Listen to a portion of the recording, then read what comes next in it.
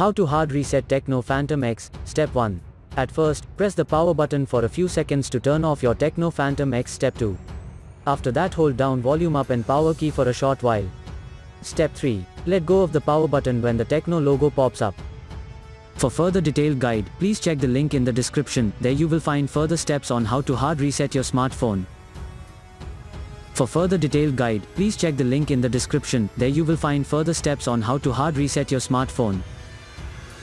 For further detailed guide, please check the link in the description. There you will find further steps on how to hard reset your smartphone.